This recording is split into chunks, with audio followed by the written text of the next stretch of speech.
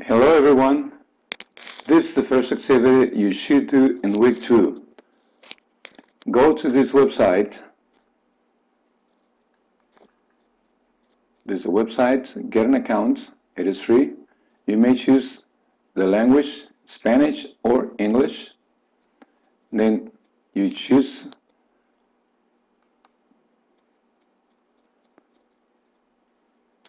you should fill out this form. Make sure you select Mexico, give the code, and then click here and register.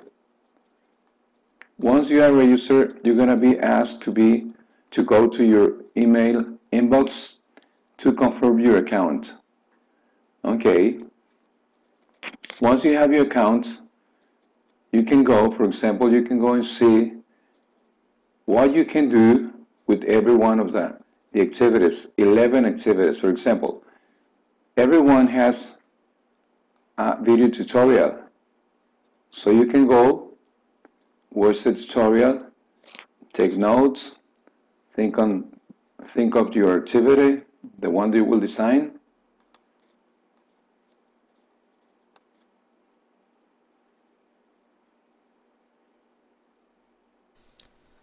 Hoy os presento una nueva actividad educaplay. En este caso es la actividad de tipo mapa. Vamos a ver un ejemplo y a continuación diseñaremos nuestra propia actividad de tipo mapa. Pulsamos en esta actividad para ver cómo es una actividad de tipo mapa. Una actividad de tipo mapa en educaplay es una imagen que colocamos de fondo y en esa zona de la imagen definimos una serie de puntos o zonas sensibles que tenemos que identificar con una descripción o con una etiqueta de texto.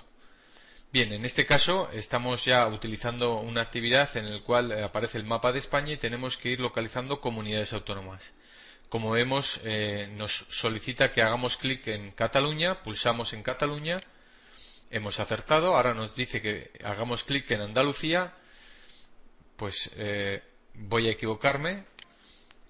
Y como tengo dos intentos para cada una de las preguntas, voy a hacer ahora clic en Andalucía. Ya lo hemos hecho bien, ahora nos pide que hagamos clic en La Rioja y finalmente clic en Cantabria. Habríamos superado la actividad. En este caso hemos hecho una actividad de tipo mapa y hemos definido 4 zonas sensibles. Pues bien, vamos a diseñar ahora mismo esta actividad para que veáis lo sencillo que resulta.